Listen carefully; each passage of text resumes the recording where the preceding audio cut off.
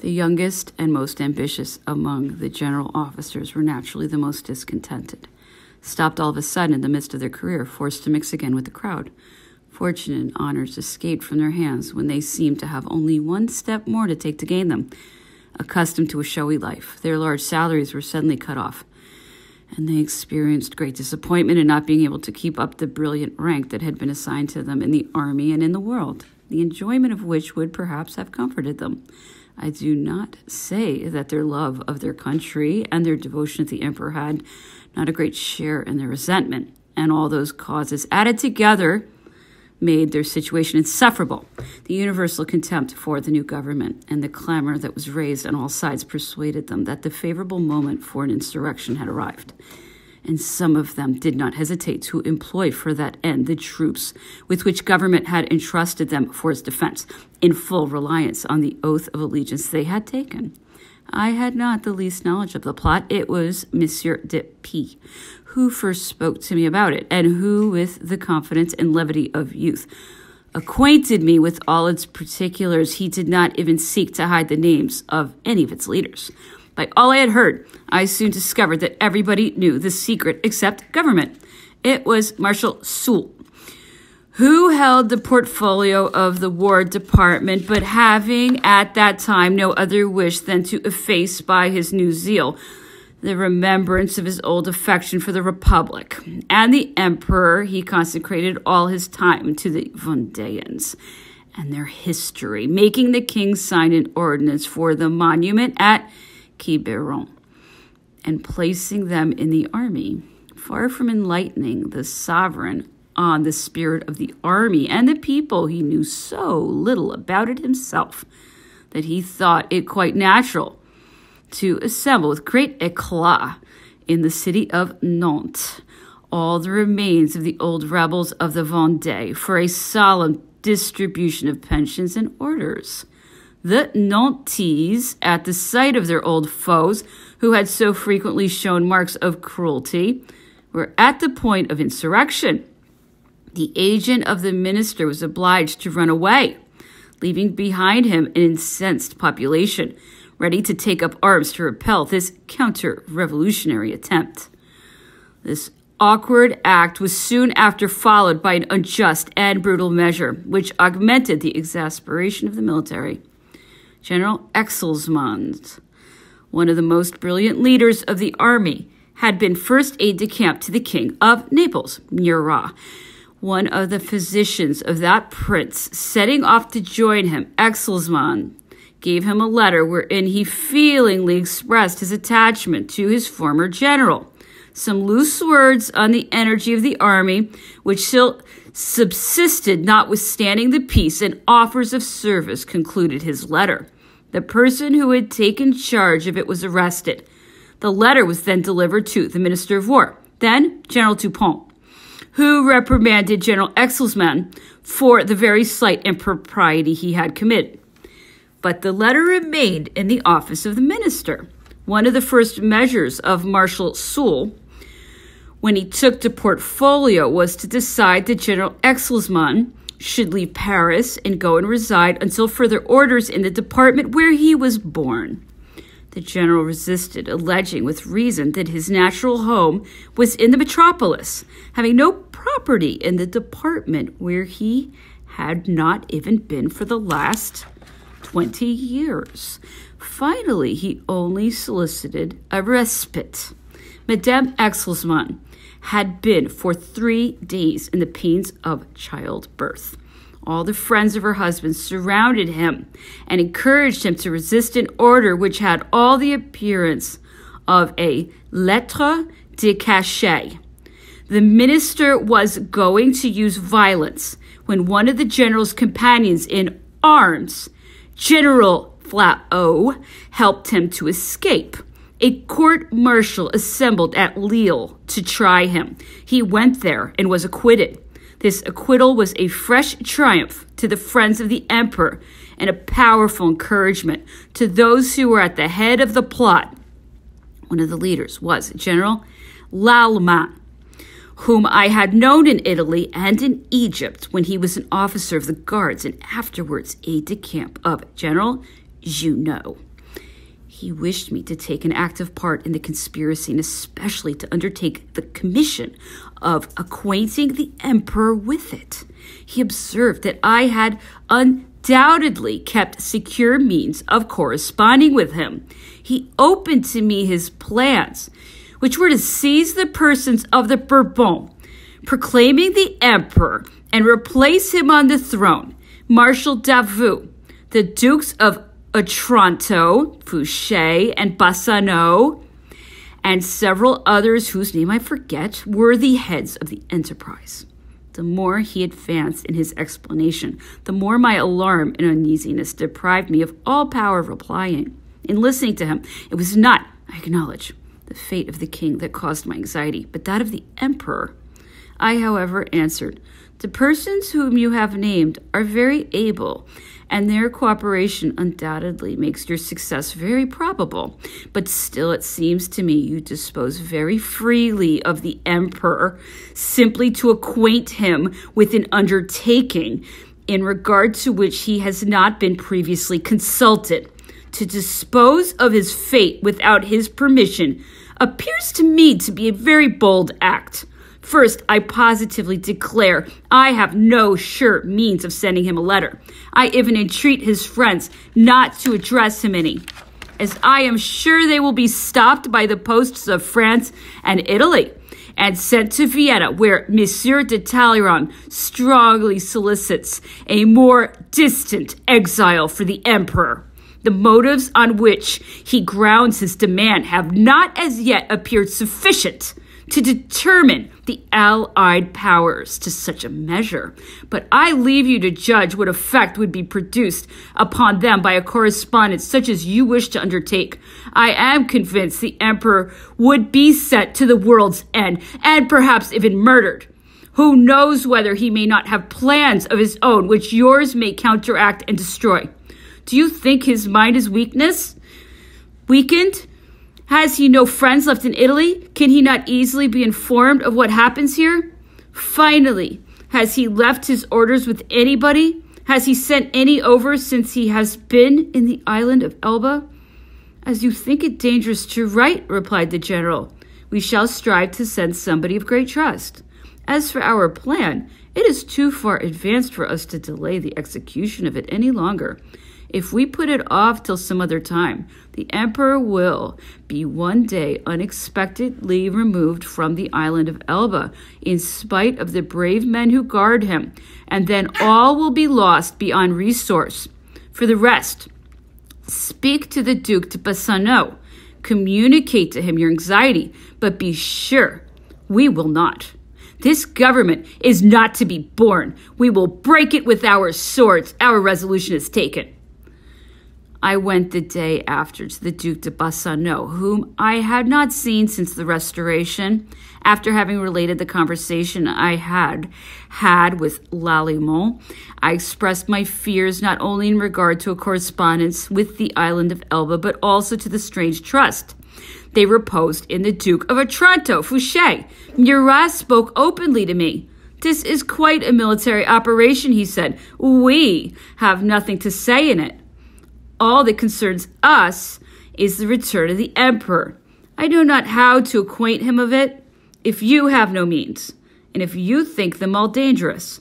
I am, moreover, as much convinced as you are that it would be his certain ruin to commit even a single word to paper. And in fact, I gave no letter to Monsieur Fleury de Chaboulon, who, you know, set off more than a fortnight ago.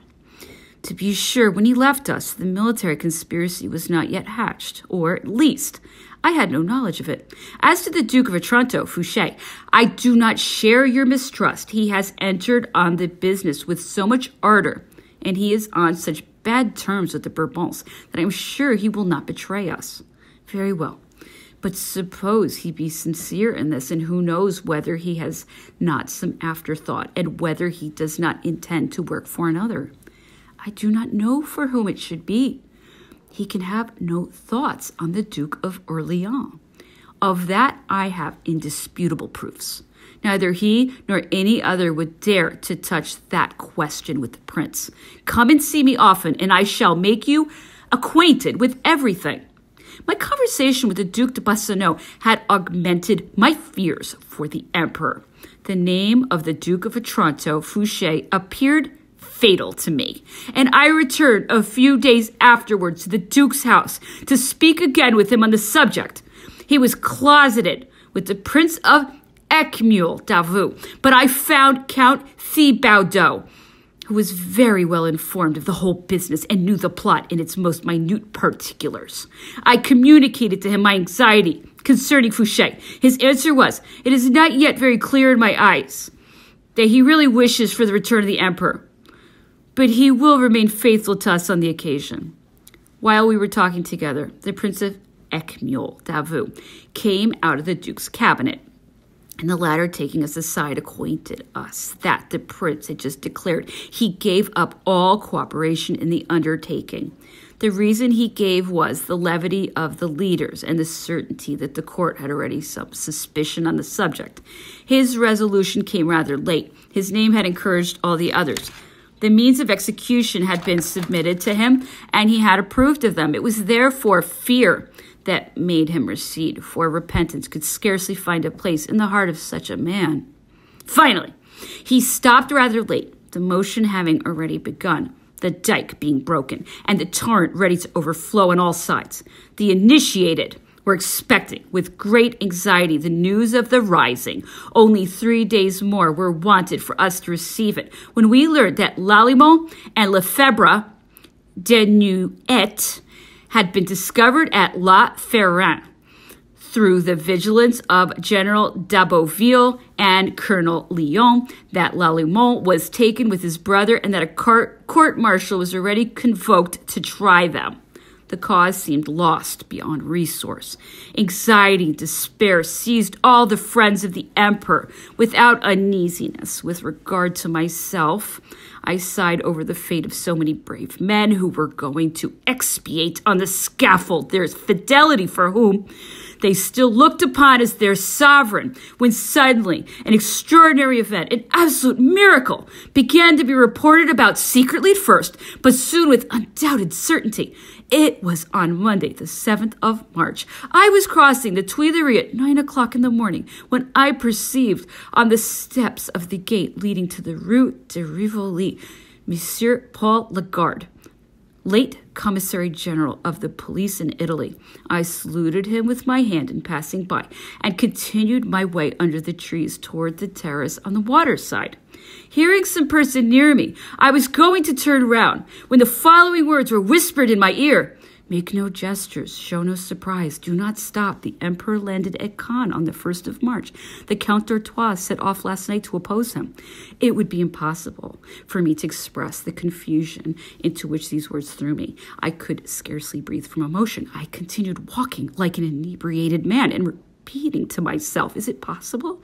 Is it not a dream? Or the most cruel mockery?"